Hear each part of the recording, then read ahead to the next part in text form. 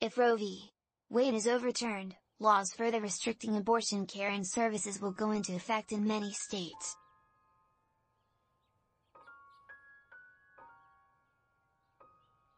Following the leak of the draft Supreme Court opinion in which the justices appear ready to overturn Roe, we asked you what questions you had for our experts about abortion care and access in the US. Many of you wrote and wanted to know more about the impact this decision could have on hospitals. To answer those questions, we reached out to Kristyn Brandi, an OB-GYN and family planning doctor, who is also the board chair for Physicians for Reproductive Health, and NPR health policy correspondent Selena Simmons-Duffin.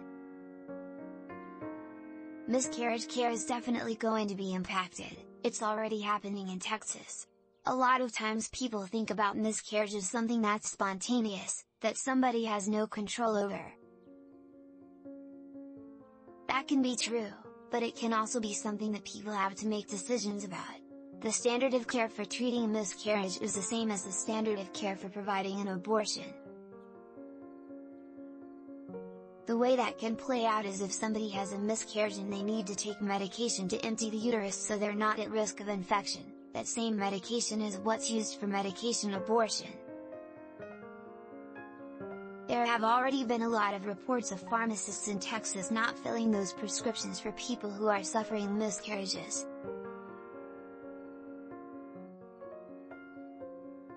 There's nothing in these laws that says if there's a miscarriage somebody has to prove it, but there are reports, including one from a woman in Texas, about doctors questioning patients about medications they might have taken or how they might have caused a miscarriage to happen. In practical terms, getting the right treatment, on time, without barriers or questioning, might still end up being really challenging. Selena Simmons-Duffin: the question of whether somebody will die from pregnancy is rarely black and white. Restrictive abortion laws often have exemptions for medical emergencies that require treatment that might involve ending a pregnancy. There are about 700 pregnancy deaths a year in the U.S., according to the Centers for Disease Control and Prevention. A third of those deaths are from heart disease and stroke.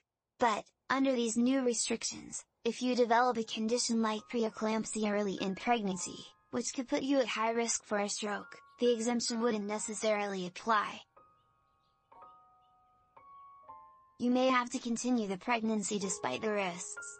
One very urgent medical situation that can come up is when someone's water breaks too early,